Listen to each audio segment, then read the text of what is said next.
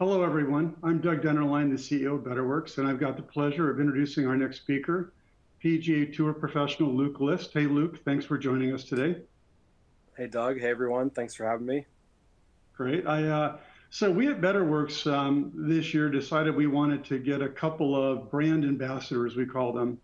And so we went out to pick a PGA professional and an LPGA professional, and we had a long list to choose from, working with an agency. And when I was looking through the background of people, I noticed that Luke had a degree in organizational development, and I thought, well, we're an HR software company, and he's got a background in organizational development, and I thought that made sense. And so we met Luke, and it was, I think made to be. And the reason it was made to be is literally the first time Luke put our name, our Betterworks name, on the front of his hat. He went out and played in the Farmers Insurance Tour, and after 206 starts, I believe it was 206, something like that, Luke, he actually won the tournament. So it was meant to be from the get-go. So, Luke has been on tour since 2007. He's married to his wife, Chloe. They have two children, Ryan and Harrison. They live in Augusta, Georgia, which is the home of the Masters, for those of you that are golfers. And again, thanks for joining us today, Luke. Absolutely. Why did you choose organizational development as a degree? Was it something that you had an interest to fall back on in case this PGA professional thing didn't work out, or what was your interest? Yeah, great question. I first chose Vanderbilt University in Nashville, Tennessee, primarily for the golf and for pursuing my dreams of playing on the PGA Tour. And, the education was a bonus and a factor that you never know what happens in life, and not very many make their dreams all the time as far as, athletics go. So for me, getting a good degree, my mom is an educator, and just that was really important for my family and myself to get a good education regardless of my goals.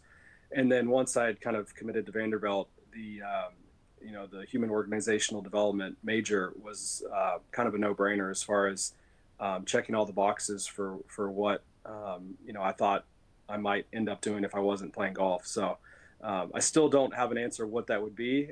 Fortunately, I was able to chase my dreams and work hard and make the PGA Tour. But it's connected me with amazing people like yourself, and to have that platform to discuss what I learned along the way. Yeah. Fantastic. Well, hey, Luke, as a goal of the company at Betterworks is we want to help HR professionals. We call it make work better. And we have spent a lot of time rethinking the performance management process. It's 100 years old. It was invented by the U.S. Army and made popular by Jack Welch at GE. And it doesn't change performance. People hate getting it. People hate receiving it. People hate giving it. But yet 75% of the people in the world still do this antiquated process. And I think largely because it drives a lot of downstream HR processes. And it's an immense amount of change that an organization would have to go through to move away from it too. As a professional golfer, have you had to change things over time? I mean, your swing, your team, your caddy, or have you you had a path along the way and change wasn't part of it and you just wanted to hone what you had? Yeah, I mean, that's very, very insightful because, I go through that on a daily basis, and I'm still learning along the way. I'm 37 years old now, and a kind of a veteran and an older veteran on the PGA Tour now. So there's so many young players, but the game of golf and the way it's changed is, there's so many coaches now. You have your swing coach, your short game coach, your putting coach, your trainer, your physician, you have your mental coach. So that, building a team around you is pretty integral to success, and having that, network of support in every aspect, of the game. And it's something that I've kind of evolved into. I think for a while it was just kind of me and my swing coach, who's a mentor of mine, Jamie Mulligan, and he kind of checked a lot of those boxes, but I've branched out and kind of honed in on specific coaches along the way. And it's challenging, because I think that, of my nature, you kind of want to just put your head down and do it by yourself. But, branching outside of that and realizing I need help, I need these people for specific areas of expertise. That's just having the ability to, to humble yourself and say, okay, I need this help. And that's been, like I said, evolved over time. And, I've got a really good team around me now. And I think that the challenge then is, once you get the team, is being able to communicate with them your needs, and also communicating with them across everyone in totality. So, I don't have any necessary tips on that. It's just kind of learning and how to, I view myself as the CEO of my brand, of my company, and I'm trying to employ everybody the best I know how. And it's, it's challenging, but I know that that's the best way to drive, like I said, my brand.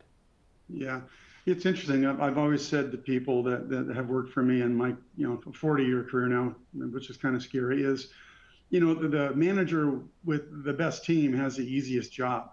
But I think it's a little different in your industry, in that you're still the person that has to go out and perform, during the tournament, where when other managers are encouraging other people to go do their jobs correctly. It's got to be kind of stressful task for you, even though you have a great team. Can you talk a little bit about what's the stress that you carry on in a tournament? Are you relaxed, or do you think about all that stress and all those people that you're carrying through this process now? Yeah. How do you think about that? Great question. I mean, the thing that obviously golf is a physical game. You're swinging a golf club and you're hitting a golf ball, but the mental side, the mental component, I think is the most fascinating, and the biggest area for improvement for myself specifically. So that mental component, you're out there for 5 hours plus sometimes, and it's just you and your caddy. So I've employed, specific, sports psychologist, mental coach, whatever you want to call it, to help talk about those stresses, to help talk about your goals, your fears, your all that stuff. And at times it feels like it's pretty specific, and other times it feels like it could be therapy, really. But it's super helpful just to have someone who's specific and aligning, what your values are and what's important to you, and across, not even on the golf course, just with your family values and what you hold, really close to you. So for me, yeah, it is stressful at times, but I think that, there's peaks and valleys in any job or any career. And I think that trying to maintain a level attitude or level approach to that, and try not to make the highs ridiculously high and the lows ridiculously low. So I've been able to do that, for the most part, my whole career. And that's not saying it's not tough. I feel like I've been struggling with my game the last couple of months, and that's, then you press on your people that are closest to you and for help. And the one thing I would say, even with the stresses, I've just gotten better at communicating with my team and my family and all that. So that's been a big area of improvement and area of help, instead of kind of boxing it all in. And I think that's when it really gets the most stressful, is if you don't really communicate well. Yeah, and I'm sure there's times when you have to keep your team motivated when you're not performing that well.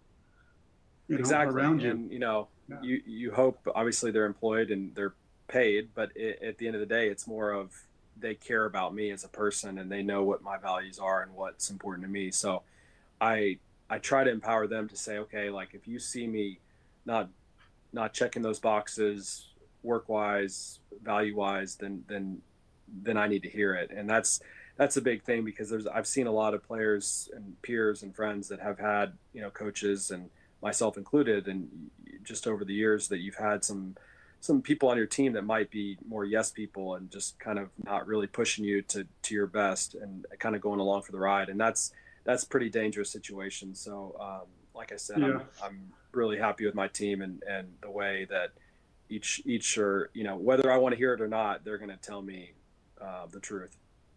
Yeah, it's I have a saying that if anybody has ever worked for me would know. It's, Doug, that's a terrible idea. Let me tell you why.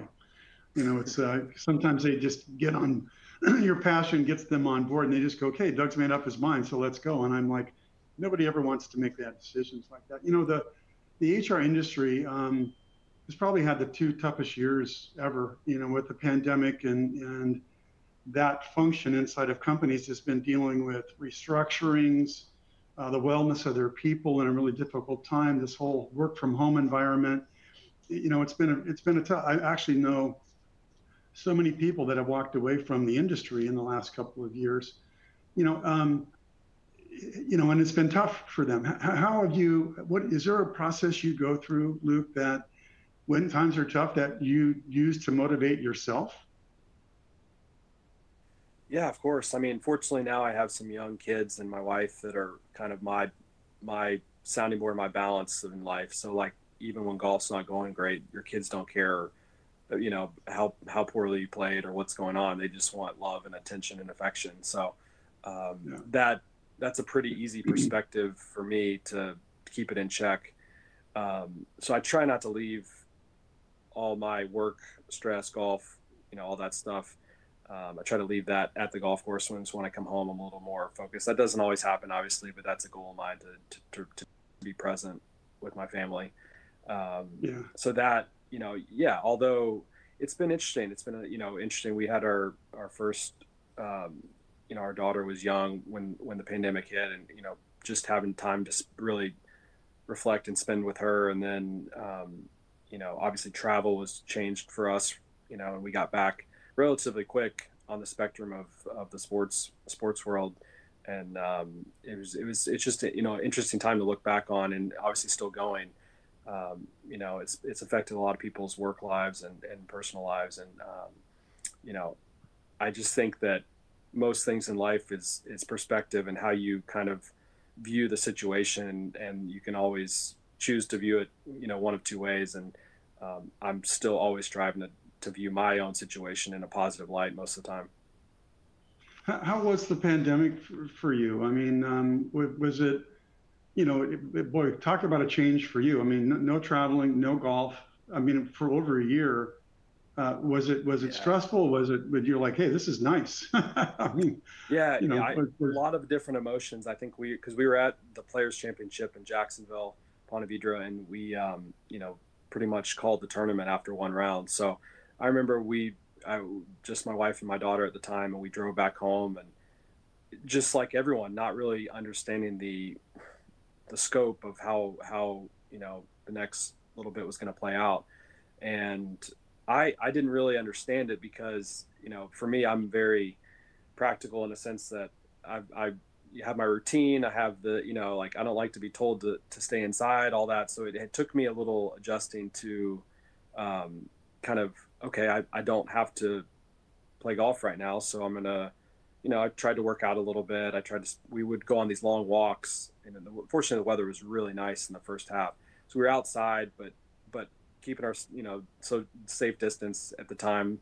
They were preaching that, and then yeah, it was just nice to spend some time with family. I'm not gonna lie, I was definitely a little antsy to get out and about. I like to, because of my nature of my work traveling, I'm always kind of on the go, and even when I have downtime, I like to be active and do stuff out of the house. So yeah. it was a little adjustment, but it was fun to, we did some interesting videos for some sponsors and some. Then everyone buys the golf net and the putting mats, and so you start practicing in your garage and little stuff like that. Chip. My wife's like, get out of here, quit chipping in the house, and so it was just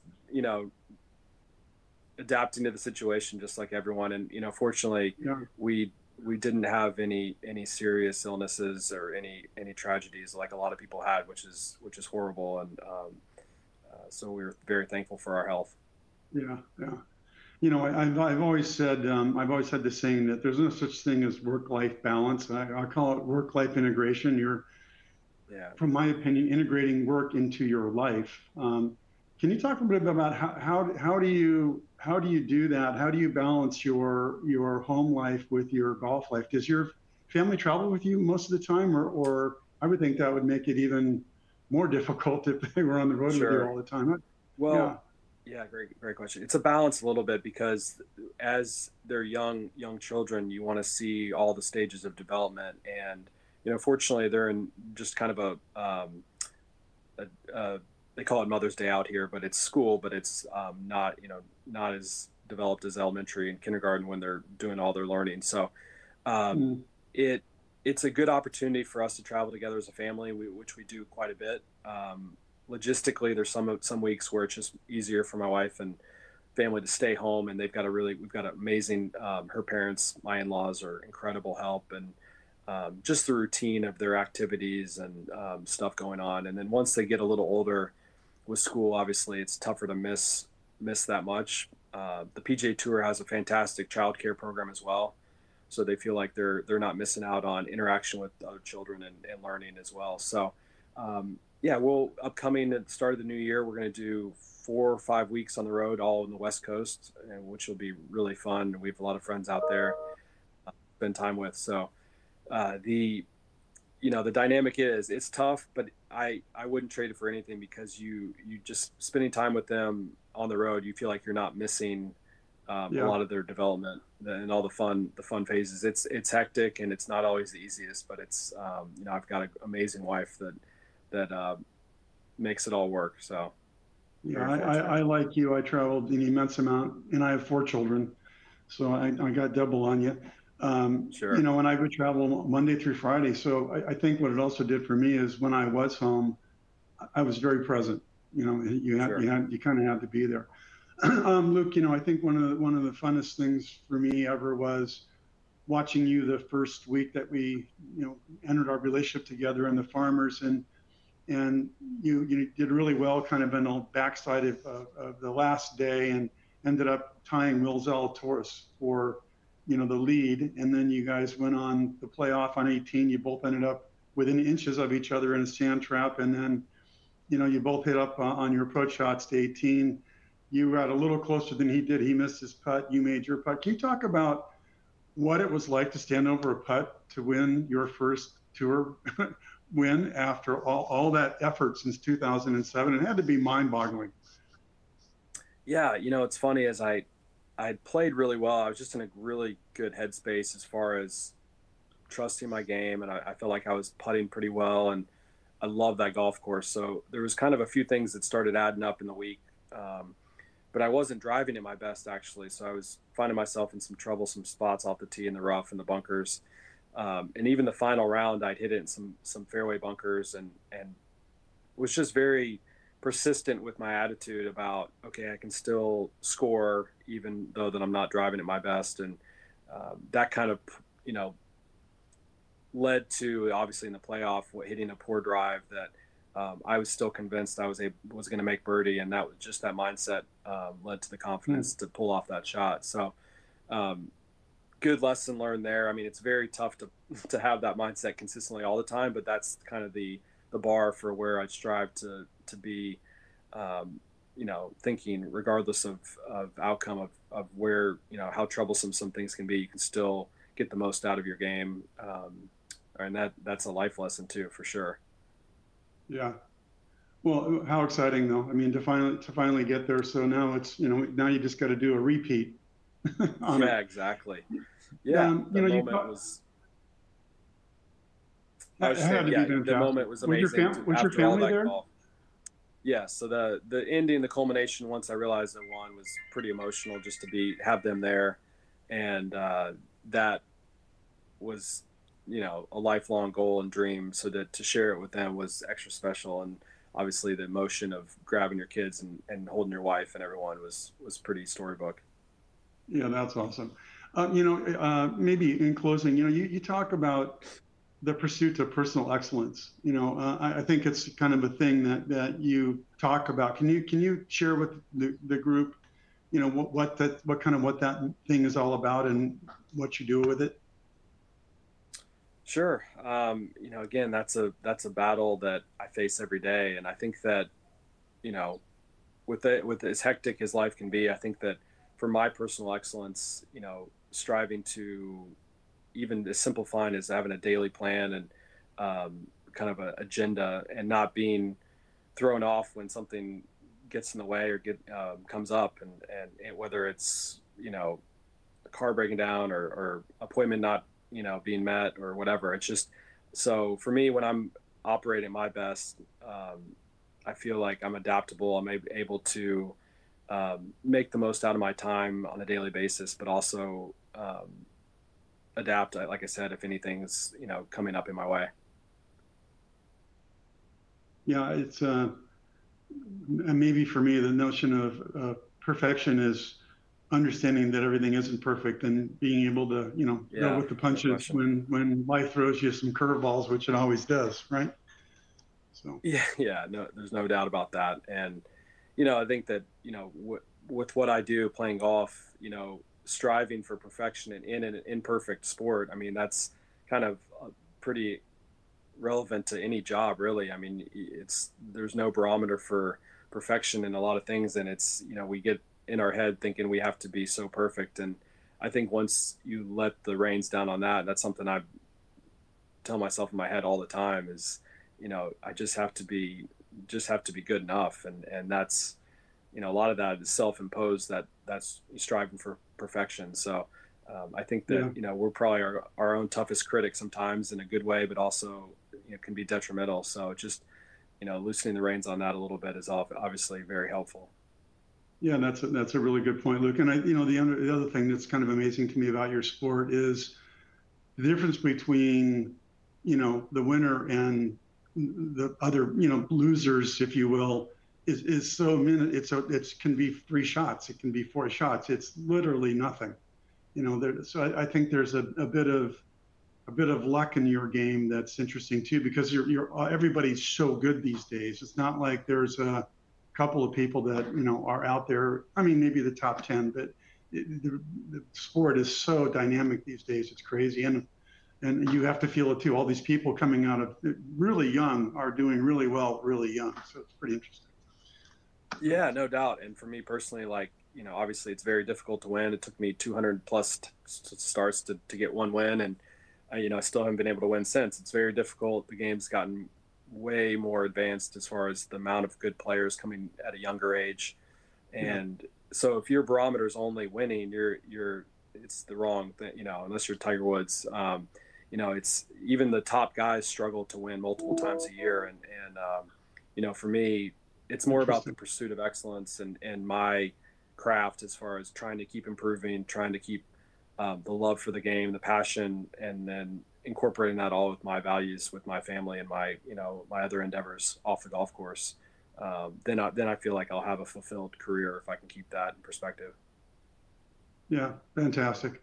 Well, Luke, hey, we're very excited and so glad you're our brand ambassador on the PGA Tour, and I appreciate you taking some time with us today and sharing your thoughts. And it's good to see you. Maybe are you Absolutely, going to be Doug. at the AT&T? Still working on my schedule, but I know we got to tee it up at some point together. All right, sounds good. All right, all the best, Luke. Thanks for being here today. Thanks for having me, Doug, and everyone, and look forward to seeing everyone soon. Thank you. All right, take care. Bye bye now.